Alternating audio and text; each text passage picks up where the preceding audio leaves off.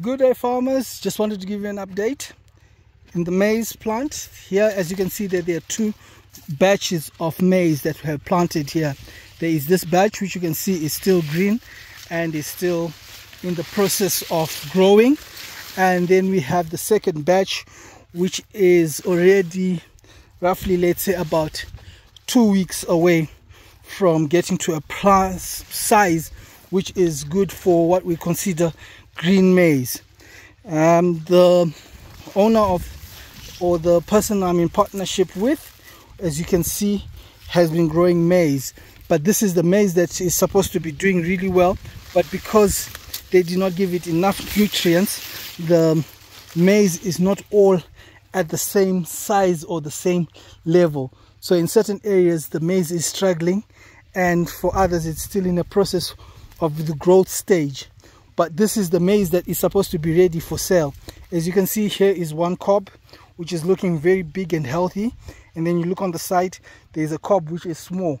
So there is no uniformity of the maize cobs in this piece of land, and therefore meaning that when he needs to sell this as green cobs, it's going to be in batches, because people who are going to come and buy the maize are going to look for the cobs which are ready,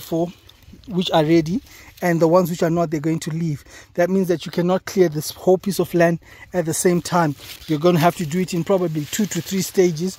Whilst this means that when you're watering, it still means that you're watering other plants, whilst others you have already removed, which is actually a waste when it comes to your own fuel. So you're going to be spending more fuel on making sure that you water crops which do not need to be watered. But there is almost like about 2 weeks or week or two before some of these crops will start being removed and customers will start coming to buy this. The nice thing about winter crops, when you really have them by yourself, it is easy to sell. And already he has sold these crops, and which means that it's very good for him. It means that his winter maize that he had planted has done well. But obviously there was a lot of problems with this winter maize, which we believe was a problem. A lot of the problems was that it did not get enough fertilizers that it needed to be actually healthy. So this is more of a natural growth pattern, which is not really advisable when growing maize.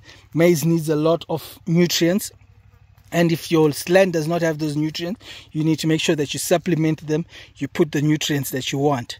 But that is something, as I say, story for another day. Thank you very much. Thank you for subscribing. Thank you much for liking the channel, and for everything that you guys are supporting. Thank you very much, and I will give you feedback as we keep on growing this farm, as we start this partnership. It's very exciting and a lot of things to come. Thank you very much and have a good day.